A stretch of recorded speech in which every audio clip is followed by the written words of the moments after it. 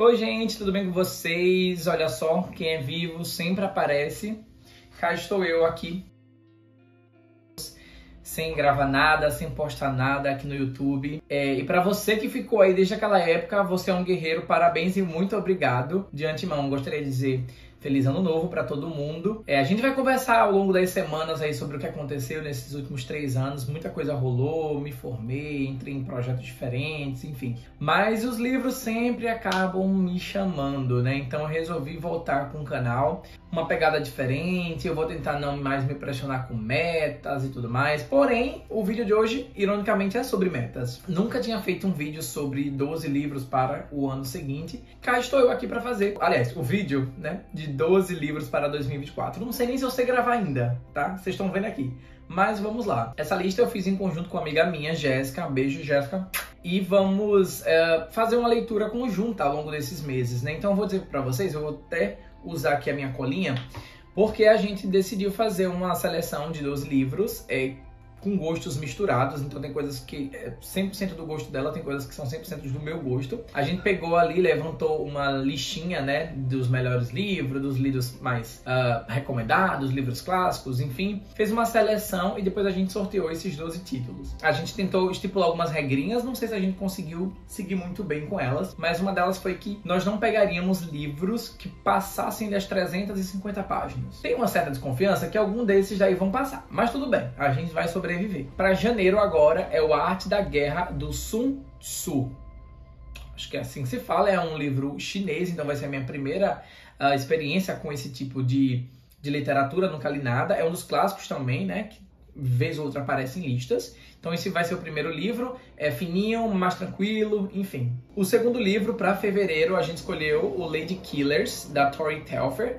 Esse aqui já é um livro de uma escritora norte-americana, né? Bem conhecido aí para quem é fã dos livros da Dark Side. Março, nós escolhemos um Orgulho e Preconceito, da Jane Austen, né? Um livro clássico também, que eu queria ler há muito tempo. Nunca tinha lido nada da Jane Austen. Eu até tenho aqui outro livro dela, mas nunca tinha pegado. Abril, escolhemos o Vozes de Tchernóbil, da Svetlana Aleksievitch. Da Svetlana eu já li o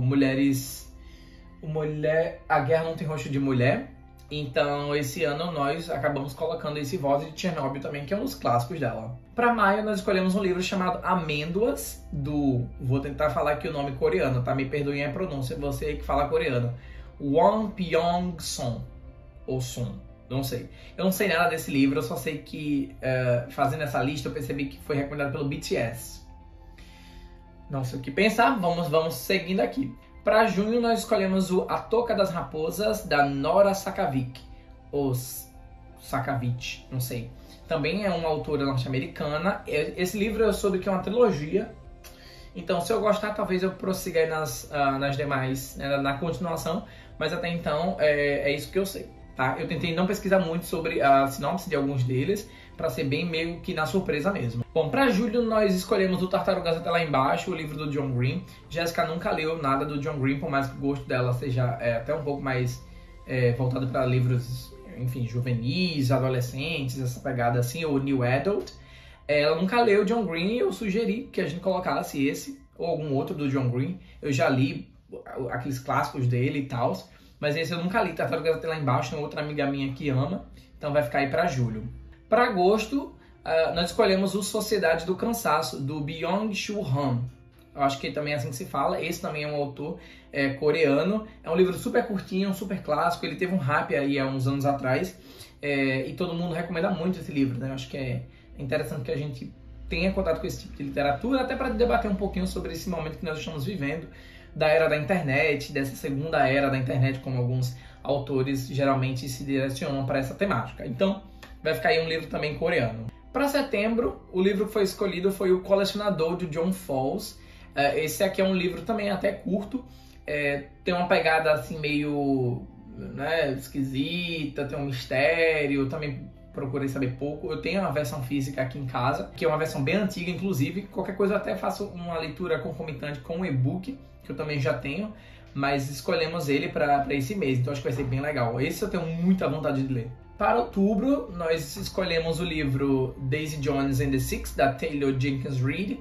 Essa é aquela mesma autora dos Sete Maridos de Evelyn Hugo, que eu li no final do ano passado.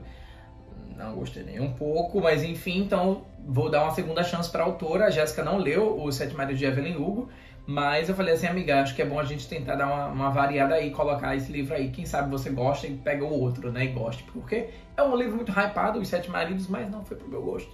Então eu falei, por que não ler esse outro, né? Eu sei que tem uma série também, ou é um filme, se não me engano. Então vamos dar uma segunda chance para Dona Taylor. Em novembro, nós escolhemos A Biblioteca da Meia-Noite. Esse eu sei que eu vou gostar, né? Do Matt Haig, ou Matt Haig. Mas é um livro que eu quero muito ler, desde que, enfim, foi lançado. Eu vejo umas quotes por aí pela internet, eu fico fascinado, então é um livro que eu quero muito. E para dezembro nós vamos encerrar com um livro que Jéssica disse que era de chorar. Então não sei aí, me digam vocês se vocês conhecem, que é o História é Tudo Que Me Deixou, do Adam Silveira. Esse também é um autor norte-americano, tá? Não se enganem com o autor. Aliás, com o nome do autor, mas ela falou que é de chorar horrores. Então vamos ver se na época do Natal a gente vai estar chorando as pitangas.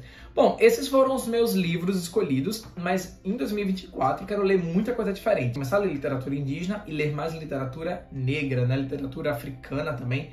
Eu quero conhecer outros países da África e, enfim, ver um pouco dessa produção literária. Me digam aí nos comentários se vocês já leram um desses livros, se vocês também fazem lista de 12 livros para o ano seguinte. Coloque aqui embaixo, vai ser bem legal. Bom, é isso. Eu acho que eu não poderia começar a fazer esse retorno, esse comeback aqui pro YouTube, sem ser com um livro de listas. Aliás, sem ser com vídeo de listas.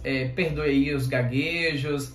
Enfim, eu tô voltando agora para esse mundo literário. Tava com muita saudade, não vou mentir para vocês. E, enfim, eu espero que nós tenhamos um ano muito produtivo, de muitas leituras. Eu fiz um outro Instagram, tá? Não uso mais aquele antigo, o canal Junior Costa TV, não existe mais. Quer dizer, ainda existe, mas tá parado. O meu novo perfil é o @eubibliófilo. Vou deixar aqui na tela e também lá embaixo, então me acompanhem por lá. Lá vocês vão ver uma versão um pouco mais, né, tranquila, até mais palhaça do Junior daqui. Eu não sou essa pessoa séria não, vocês bem sabem. Vou ficando por aqui. Diga aí nos comentários o que vocês acharam. Curte esse vídeo, comenta aqui embaixo. Compartilha esse vídeo com seus amigos, ajuda aqui o meu trabalho. E é isso. Até a próxima. Tchau.